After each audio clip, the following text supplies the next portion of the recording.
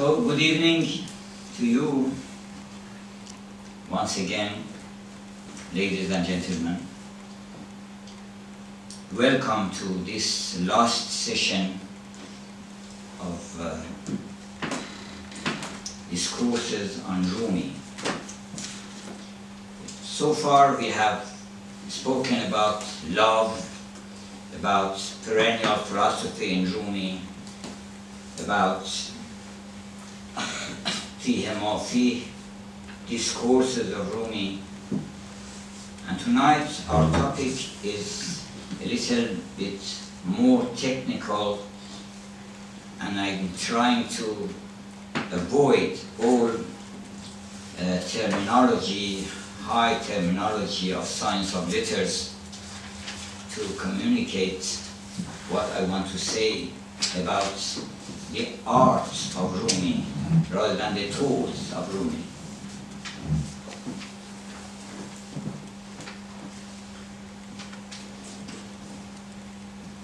We are going to serve the cup of beauty, intellectual beauty tonight, just as Shelley wrote hymn to intellectual beauty.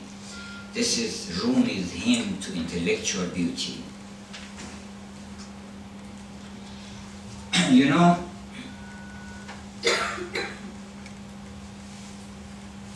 in literary criticism, there are different schools. Some more common and fashionable of them are 5 approaches to literary criticism, which I want to choose one of these 5 and to linger a little bit on that. First is the moralistic approach, when they want to evaluate a work of literature or even art in general. Sometimes they evaluate it according to morality, how far it is in harmony with the morality of the society, with the morality in general, how are the characters, the ideas. That is moralistic approach. The second is psychological approach, more common and more appreciated by scholars, because the moralistic approach is often attributed to people who have certain inclinations towards giving, interfering in everything with morality. And often they accuse or often they condemn certain books because of not being in harmony with morality, while it has nothing to do with art. Art is beyond morality and immorality. Morality is what the artist may use or may not use. But I'll tell you later that morality is an integrated part of all art, without any intention on the part of the artist. The artist who tries to raise the level of morality of people is no great artist. But the artist, when he is doing the job, if he does it well, he helps finally, because he creates beauty, and beauty is the guide, is the star, the fixed star that guides you to morality, to all dignity and nobility. The second, I said, is psychological approach. For example, when they analyze or discuss about Hamlet, they say, how is it that he hesitates, why he hesitates, whether something in Shakespeare has created this idea, what has to do with Shakespeare, with the reign of truth, of course, in what they say. All different schools have a grain of truth, but they have something to say. But people who look from a higher horizon, they can see all of them, that the psychology is right, sociology has its own share, form has its own share, and tonight we are going to speak about Rumi as far as the form of his poetry is concerned. And some scholars believe that Rumi is a man of Sufism, a man of didactic poetry, a master of mystical, theological, theosophical ideas, but he is not a master of art. When he comes to word composition, he is careless, and he has not created such great pieces of art like Hafiz or Saadi, who is the paragon of perfection in eloquence and beauty. I want to say it is not true. Rumi is a great artist, and he is very careful, although he often emphasizes that these forms I put away, I relieve myself from all these forms, and this mufta'ilun, mufta'ilun, mufta'ilun, this is the rhythm. See, kosht mara is killing me. I want to put them all aside, the rhyme and the rhythm and the words, everything, and I want to speak with my beloved without words, without sounds, and outside of all these involvements. But at the same time, when he is calling to his beloved, to his Lord, he says, Khosh nishin, ey qafiya andishe man. I don't think about the rhyme, but you think about it. If you are drowned in the meaning, drowned in love, drowned in beauty, then whatever you say is musical, is harmonious, automatically, spontaneously. Rumi is not very careful to put this word or not that word, but the music comes with the idea. When the idea is bringing Rumi to dance, he is dancing and speaking and spontaneously composing poetry. Some people even believe that first comes the rhythm and then the ideas. He fills the rhythm with ideas. You see, sometimes if somebody is playing some rhythm, is beating, you may enter the circle and start dancing. Your dance fills in the rhythm, because the rhythm is ready, then you fill it with some melody, you fill it with some ideas, you fill it with some meaning. You see, but this is just like a container, empty, and it is ready for someone to put the water of meaning, or the wine of meaning, or the wine of beauty into it. So, at first I have to give an introduction to the idea of form. Form is one of the most common concepts in literature. It is so vast, actually hundreds and hundreds of books have to be written about form before you can understand something seriously about that and to come to know what is what. And it is very difficult to put people into picture when it comes to form, because so many different, sometimes contradictory meanings. Sometimes form is depreciated, sometimes is appreciated. Form may be God. According to Aristotelian philosophy, form is the unity in everything. Everything which has a form, the form of it is different from the matter of it. For example, a pitcher, a goblet, a cup. A cup is a form. The matter is not important.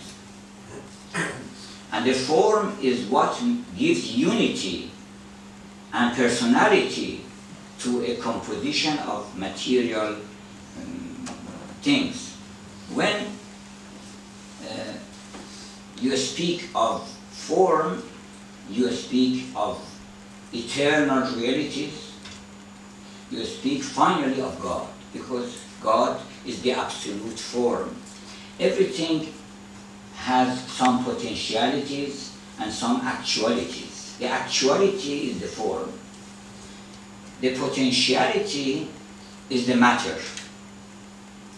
So the more you have actuality, you are farther from matter. Until you come to God. God is full actuality and nothing in him to come from potentiality to actuality. He is full, perfect, and he is waiting nothing. This is one view. From another point of view, form, you say, what is these forms? You have to go to meaning.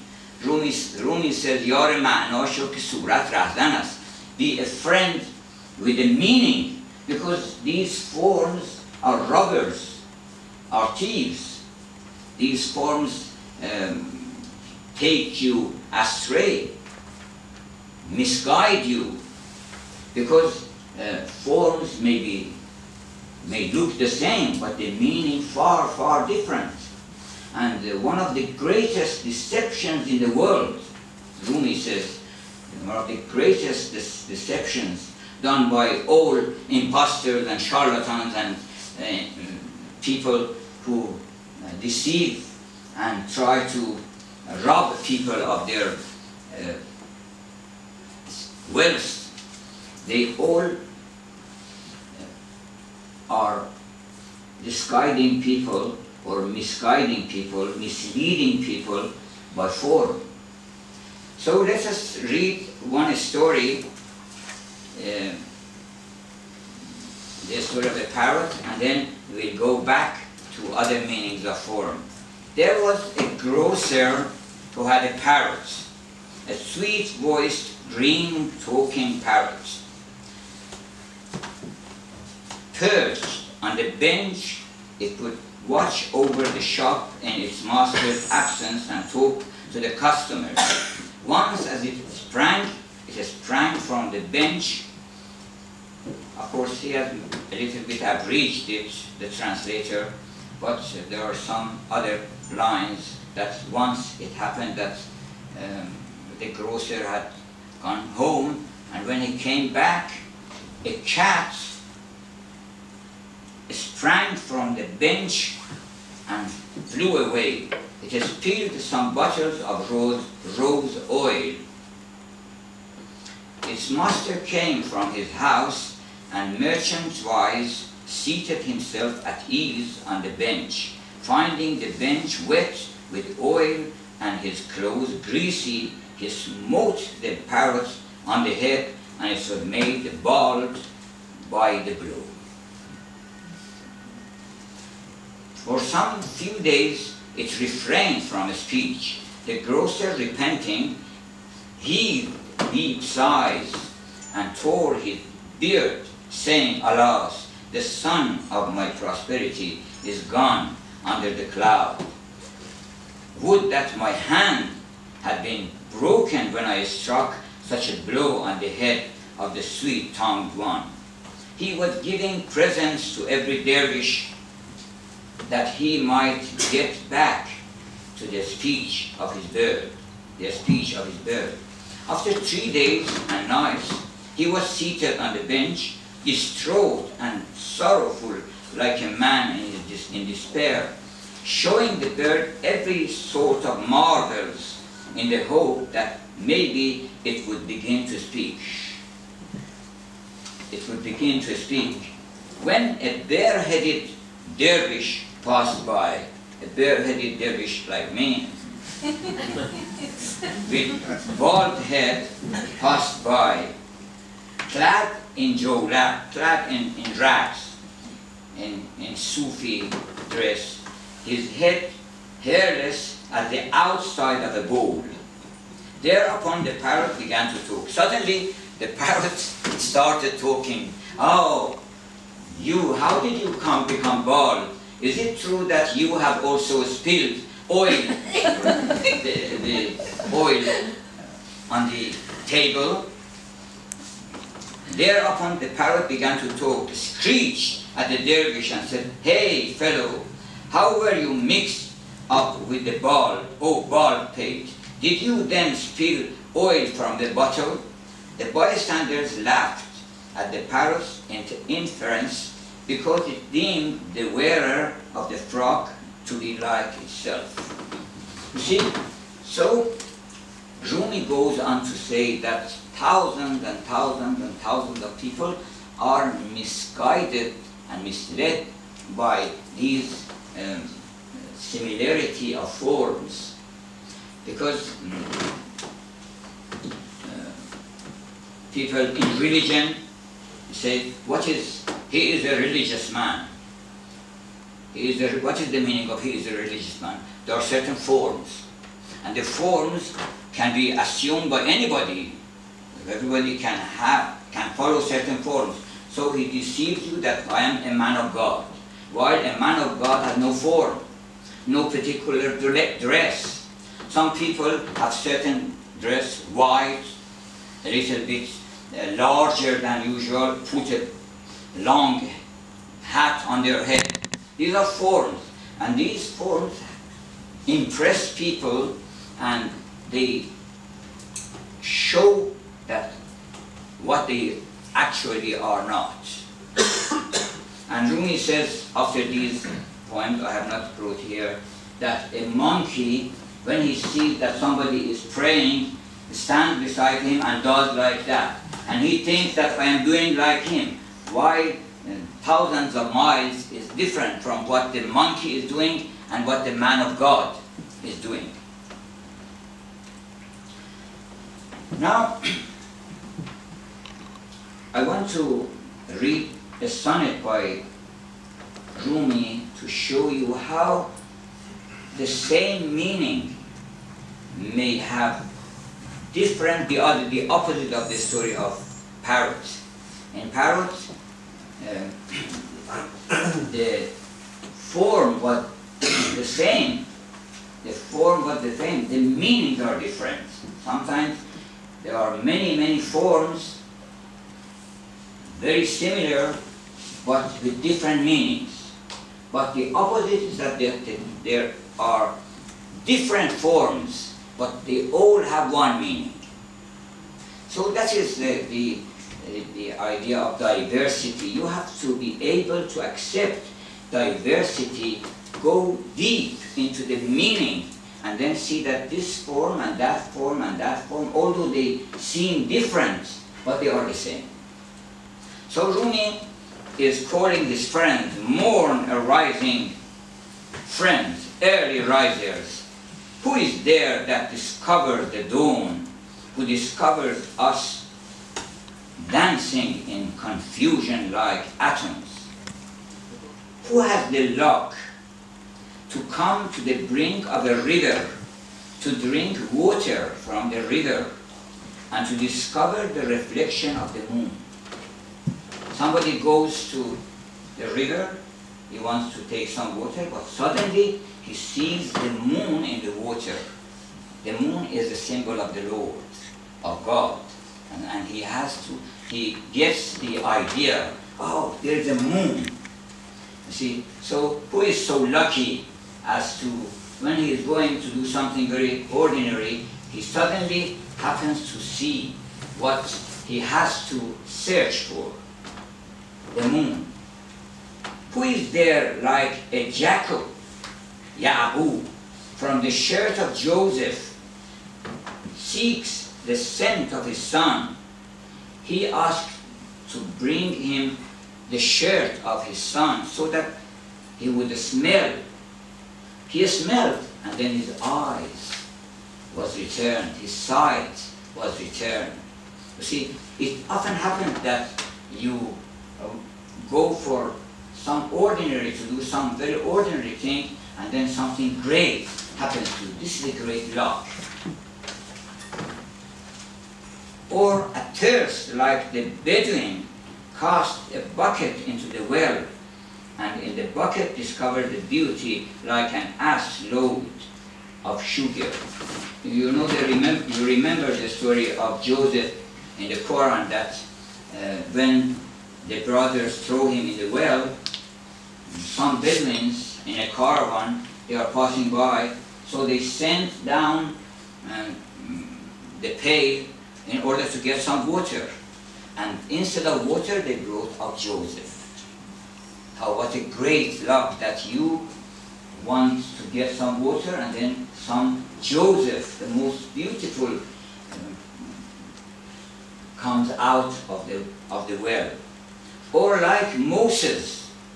You see, there are different things, but they all gives a tiding, gives of a miracle of grace of God. God's grace may come at every moment in every form.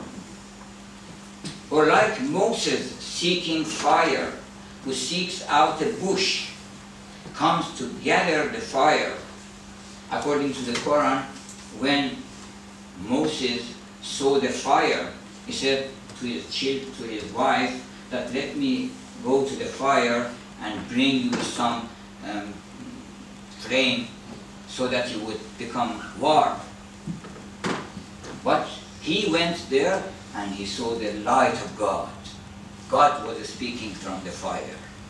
Sometimes you go to the fire and you see the light. Or like Moses seeking fire, who seeks out a bush, comes to gather the fire and discovers 100 dawns and sunrises. Jesus leaps into the house to escape from the foe. Suddenly from the house, he discovered the passage to heaven. God, he just running away from his foes into a small house. From there, suddenly God brought him up to heaven. Or like a Solomon, he split a fish. This is about Iranians' custom when they have, during Nowruz, the traditional food for the night of Nowruz, the New Year's Day, is mahi, is fish. Why? Because in the belly of the fish there is the ring of Solomon. You have lost in the hope of getting and refinding and regaining our lost ring. We try to open the spiritual world. People who go fishing, finally they become fish. According to a poem in English, you see, by Shelley, if you constantly go for fishing, finally you become a fish and you go to the sea. Sword in hand, Omar, the friend of Muhammad, Omar, the second caliph, comes intending to slay the Prophet. He said, I'll go and kill this man. He came there and he was devoted and he was attracted and he lost all his heart and he was one of the friends to the end of Muhammad. Sword in hand, Omar comes intending to slay the Prophet. He falls into God's snare and discovers the kindly regard from both fortune.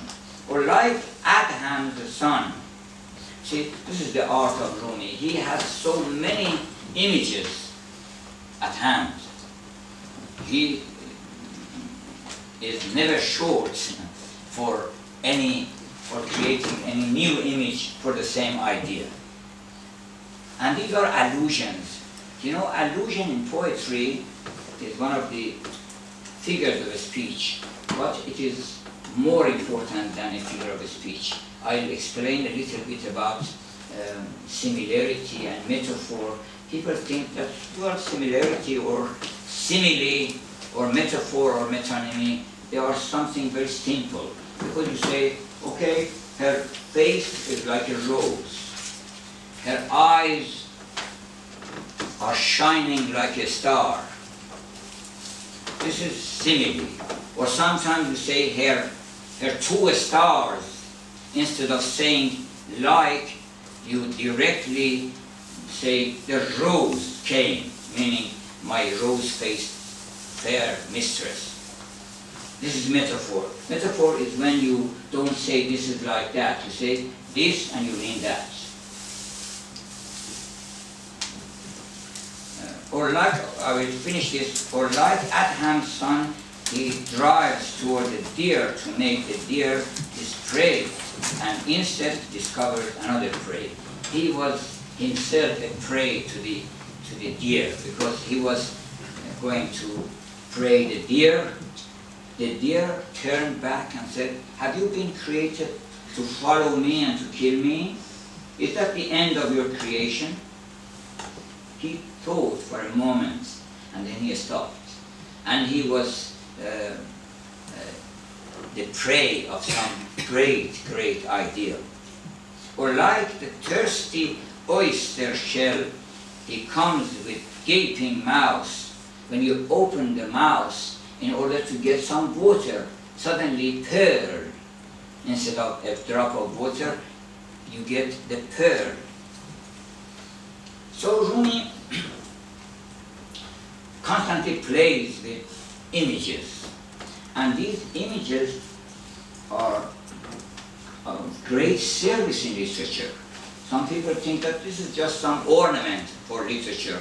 You are saying something, and then sometimes in order to bring some charm to a poetry, you say, you assimilate or you compare two things together. It is not that. Simile and metaphor and metonymy and allusion, it means identity. Sometimes you say A is B. You don't know. You see A, but you don't see B. I put them together. This is an equation. X is equal to 4. See, X something different. But when there is equation, you come to know that X is equal to 5. X is equal to 3. Y or Y is equal to 2. This is an equation. The equation of literature is as important as the equations in mathematics. The poet, as William Blake says, and Rumi says, and all great poets have said, first has to ascend to heaven and to contemplate things which no one has ever seen. He comes to a new consciousness, and he is eager, he is desperate actually to communicate himself and to make people conscious, to make people aware, to give the news to people that I have been in such and such place. Like a person who has come from an exotic country, everybody wants to explain that I have been to such and such country. The people were like that. The poet first goes to heaven and contemplates the angels, the eternal forms, the eternal truths. And then when he comes back, he thinks, what can I say? It is these facts, these truths are unutterable, ineffable. Ineffability is one of the characteristics of mystical experiences.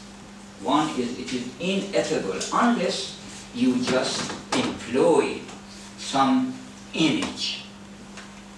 Actually, one of the great poets of, I think it is W. Yeats, or maybe Eliot, I'm not sure, that the main job, the main task of a poet is to find an image or a collection of images in order to communicate.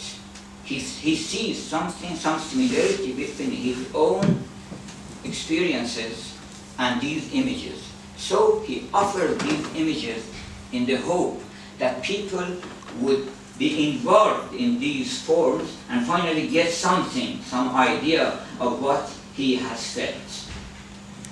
I remember how ignorant was the prince who said to Mozart, when Mozart was playing a piece of music, when it was finished, he said, how was it? He said, well, too many notes.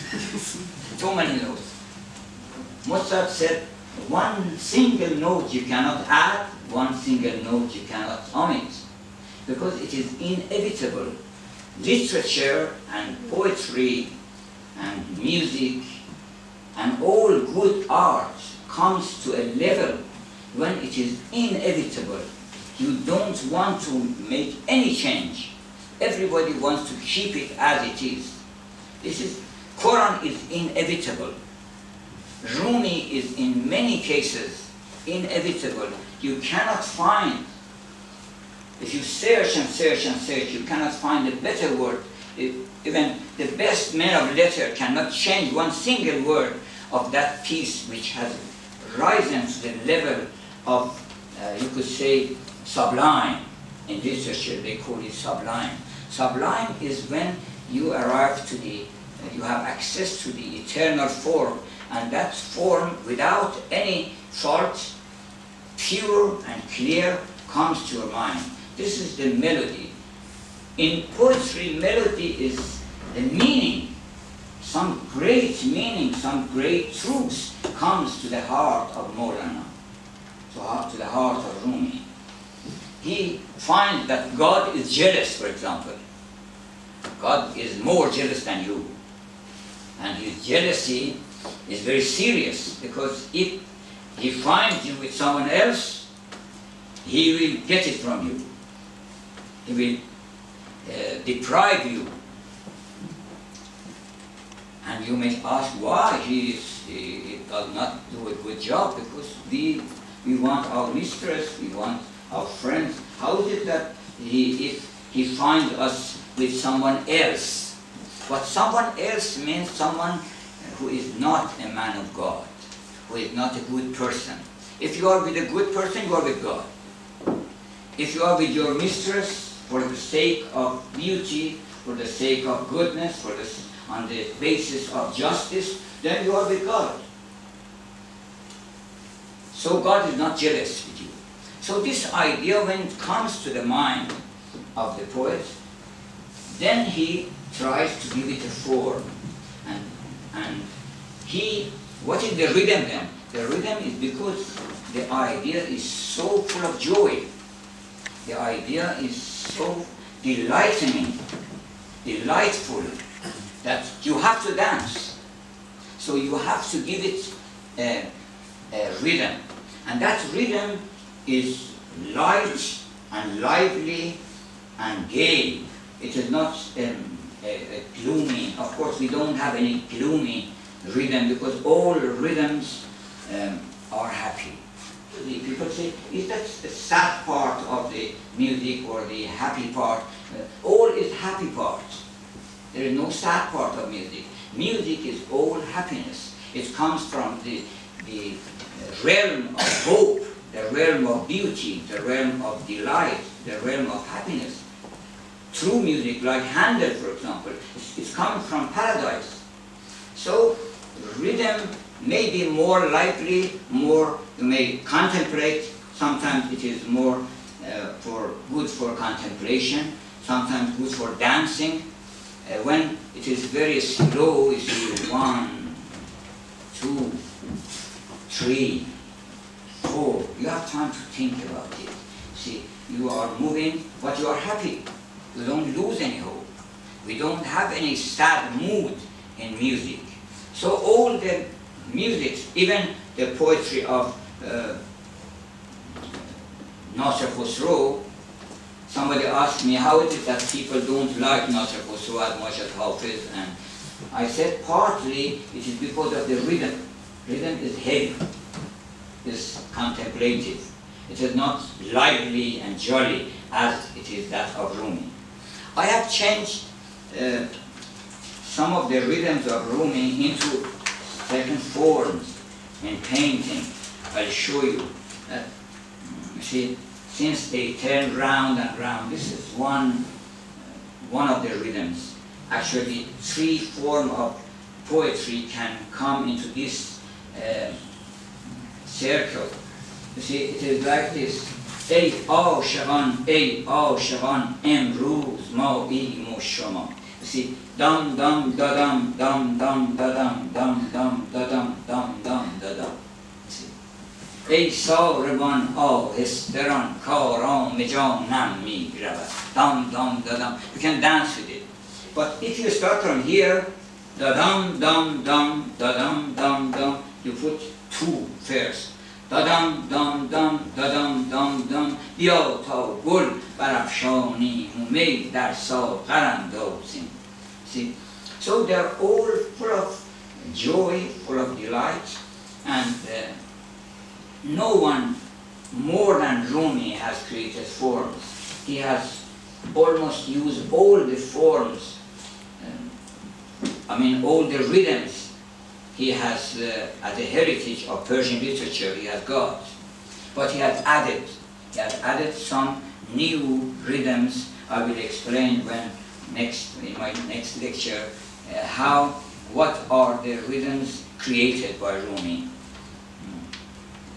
One actually is created by Sadi, which is perfect, most beautiful, and Rumi has used it but has not made a great job of it. Sadi is more famous in that rhythm. So, in literature, music, if it is compared to music, the melody is the meaning, the rhythm is the mood. You're happy, you're thoughtful mood. And the harmony is the figures of speech. Many of the figures of speech are the harmony, because people who do not get the idea, get the meaning, and then create the form. They change this word with that word, and then they say he is a great, he has a good ear for sounds, and he has a good eye for the words, and alliteration, and assonance, and dissonance, and things like that. They try to give it some impetus, give it some charm, while there is no meaning. And they don't see that none of their poetry has become popular. People don't read them. Rumi has created so many memorable phrases. They are very beautiful, memorable phrases, and that even people who are illiterate, they can recite it.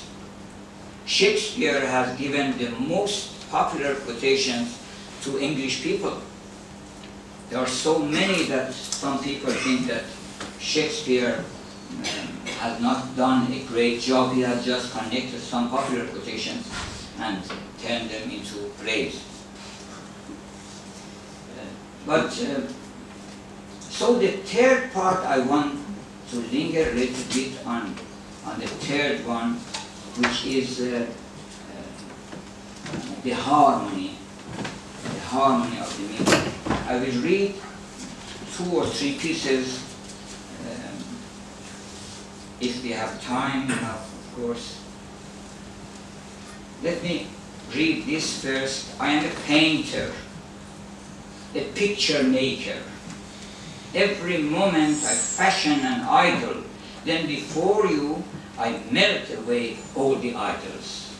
You see, every moment you see the mistress and you make a painting and you say, no, it is not he, it is not she. And then you destroy it. Because you yourself understand that this is not a mirror before your mistress. I raise up 100 images and mingle them with the spirit.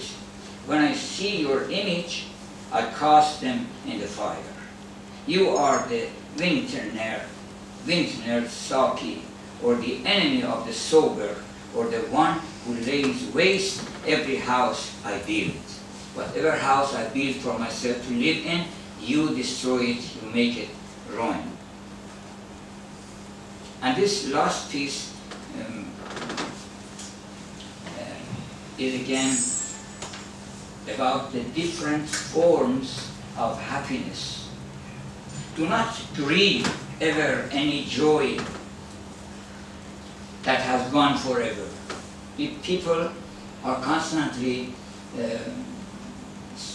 sorrowful about the joys they have had once upon a time. Said, well, we were young and we could do this and do that, and what a good time it was. But Rumi says, never grieve over any joy that has gone forever, for it will return to you in another form. Know that for sure. Did not the child find joy in its nursing and in milk? When the child was weaned from milk, the joy came from wine and honey. This joy is an unqualified thing. The meaning is unqualified, no color, no form, nothing at all. But it can come to every quantity, every quality, every form, every color. The joy is unqualified thing which enters various forms, moves from box to box, between water and clay. It suddenly displays its grace in the water of the rain, again enters into the rosebud and lifts its head from the earth. He just rises. If you look at the flower, you suddenly see that, well, he has come up to tell you something. Say, hello, how are you? I am the same joy you once used to have. This is a new form of that.